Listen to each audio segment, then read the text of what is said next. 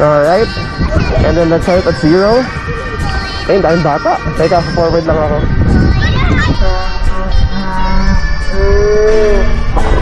Ooh.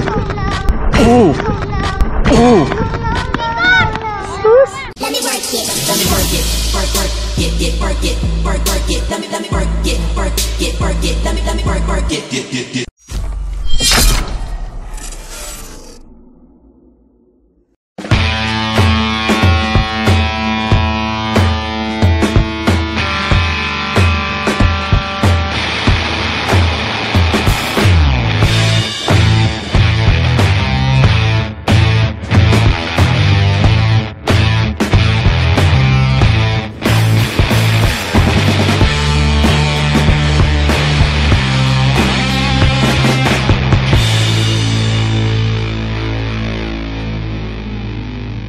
So what's up mga kabalyeros, this is your RM Miko and I am riding the Raze Aviator XT for our speed test, and right now I am riding it on gear 1.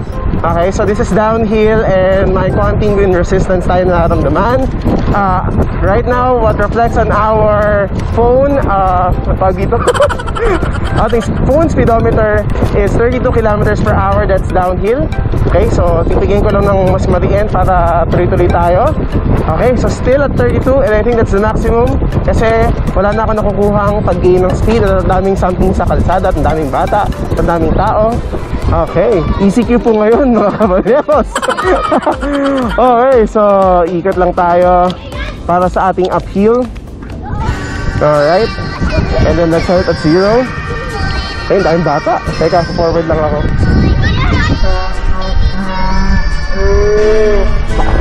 Ooh. Ooh. Ooh.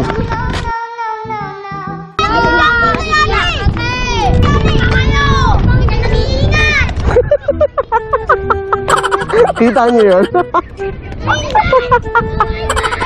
Okay, dito maglaro.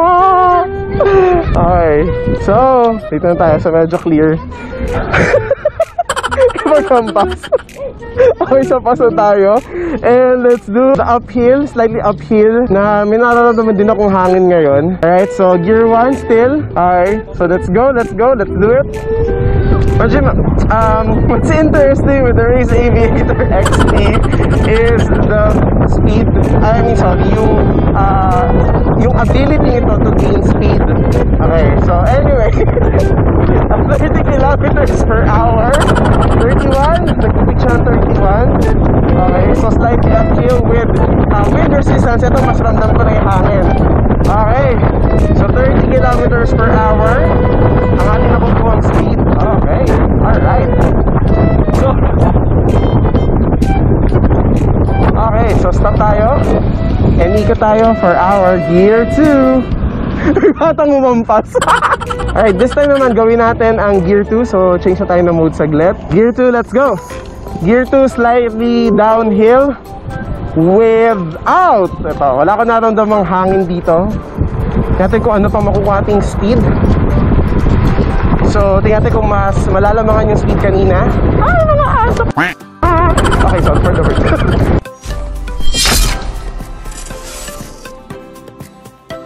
It's 37, 40. Wow, 41, impressive.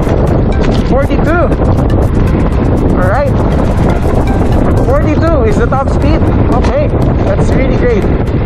So slow na tayo. Okay, that's very impressive. Gear 2 at 42 kilometers per hour for downhill. And gagawin naman natin ngayon ang uphill, slightly uphill. Okay, subukan natin. Ikot lang tayo and set tayo at 0. Gear 2, slightly 0. Let's go. Alright, so ito ay slightly uphill na naka-gear 2 tayo.